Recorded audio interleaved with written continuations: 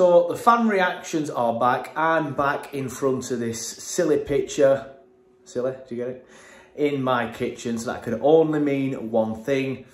Burnley have a new manager, and it is Scott Parker. Now, I'll be honest, I never really wanted Scott Parker, but he was higher on my list personally than the likes of Lampard and even Craig Bellamy. As much as I do want Craig Bellamy to stay at the club,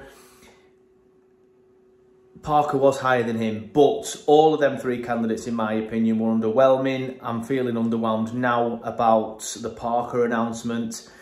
But he is the manager now of my football club. So I 100% back this man. If Alan Pace has sat through interviews with all the candidates and decided that this man is the best person for the job, then I trust Alan Pace's judgment. He's only hired one manager so far at Burnley Football Club. And if you look at the Championship season, he got it spot on. All right, the Premier League season left a little bit to the imagination. And I suspect that might be the future under Scott Parker. I know a lot of people like to look at the reaction to them, from the Fulham and the Bournemouth fans constantly saying they don't like him and how his football's tedious and how he turns fans against him and he turns himself on the players and the board. A lot of that negative stuff comes from his time in the Premier League, and a lot of the stuff that I was saying was it's possession for possession's sake is a lot of his style of play. Now, I'm not going to go as far as saying that's what we did with Company, because when we clicked on the Company, it was possession with a purpose. But when we didn't click on the Company, it was possession for possession's sake a lot of the time. Now, we didn't see too much of that in the Championship. If you cast your mind back to the first 10 games, there was a lot of that. And there was a lot of that in the Premier League as well, just possession for possession's sake. I remember, I think both trips to Goodison Park, for example, we had more possession than Everton, but did absolutely nothing with it. I mean, look, he has a good record in this division. Our aim as a football club now is to get out of this division again the right way. So our aim is to be promoted. Do I think Scott Parker can get us promoted? Yes. Do I worry about next season though if we do get promoted? Also yes.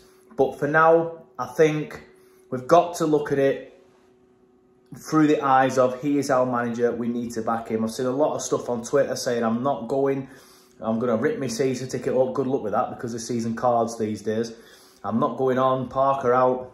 It's just ridiculous. If you want him to fail, as some people have said, that means you want Burnley to fail. And that is just ridiculous to me. Like, I don't understand that mindset. If you genuinely want us to lose games because you want Parker to fail, then you are not a Burnley fan, in my opinion. I saw somebody say they want us to lose against Blackburn, so then the fans turn on him.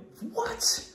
Are you insane? Back the manager, back the club, back the manager. He's our manager now, back him. I think he gets us out of this division. I do worry, if I'm honest, about the first few games because it took Company a while to get used, to his players to get used to the style and the system. And I think Parker will have a similar issue. We've got some big games early on. Luton, first game, obviously. Not long after that, we've got Blackburn. Not long after that, we've got Leeds. So I do worry about the opening 10, 15 games. But over the course of the season, over all the way, the 9 months, whatever it is, I think we'll go up. I think we'll go up. But I probably would have felt like that with pretty much anybody apart from Lampard, really. So, again, that's not really singing Parker's praises. But with the squad of players that we have, provided we obviously don't go on and decimate the squad and sell 5, 6, 7 first teamers, I don't think we will. I think we might see a couple leave. But I don't think we're going to completely decimate it. I do think we'll be thereabouts under Parker. And I could see us finishing top 2, if I'm honest. At the very minimum, I think we finish top 6. And then obviously playoffs a lot of rest. So I don't really want that.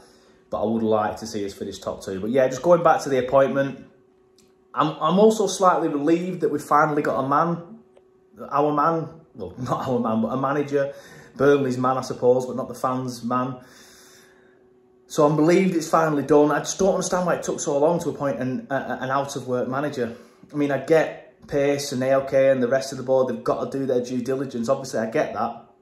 But if you're going to employ an out-of-work manager, and Parker was one of the first names on the list, and it shouldn't have really taken this long. It probably could have been done after 2.5 weeks, 3 weeks at a push. So I'm surprised it's taken this long for us to just employ an out-of-work manager.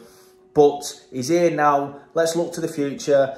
Hopefully, he has tweaked his style, because his style does worry me, because we've got a squad of players for a certain style. So that does worry me slightly. But he may have learned from his time at Fulham in the Premier League. He may have learned from his time at Bournemouth. That's what we kept saying so much about Company last year. He's going to learn from this. He'll be better next season. Hopefully Parker's learned from it. Let's not talk about his record at Club Brugge. I saw Club Brugge fans say he was their worst manager in the club's history. He obviously didn't do very well there. So, yeah, hopefully he's learned from that as well. And he's taken some time out as well. So I presume he'll have been doing some, you know, studying or whatever, and looking at different styles and different philosophies and stuff like that. So he may well tweak his style. He may well come in, see the types of players that we have at the club, and think that his certain style, his sort of like on the back foot, negative sort of style, it isn't going to work with these type of players. I think these players in the Championship need to be on the front foot. They need to be going at teams.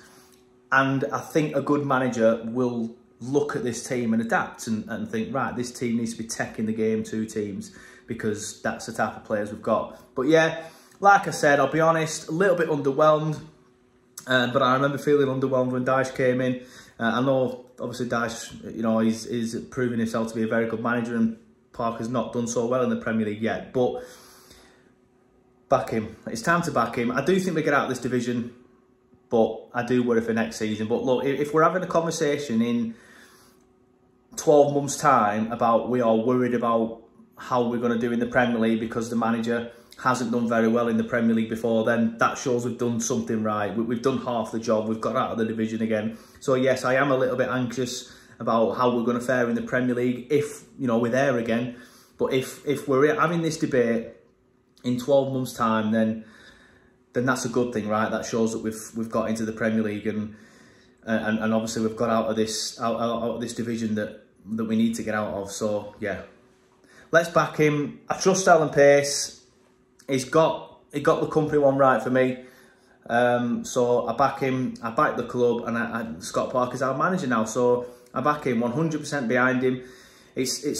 My worry is because of the negative reaction from the fans, is that he won't get as much time. He won't get as much patience from the fans that Company did. And without that patience in the first, like I said, 10, 12, 15 games of Company's reign, then he may well have been given the boot with a harsher board and a harsher set of fans. So that worries me slightly. I'm hoping the fans can give him the time to adapt, can give him the time to get his feet under the table, because I think he may well need it. But yeah, back him, please. We need to back him. We need to back this football club, and fingers crossed he can get it right as well, because he needs to as well. Like, obviously, if he turns out to be atrocious, I'm not going to be sitting here in 20 games after calling for patience. If we lose 18 out of 20, I'm obviously going to be calling for him.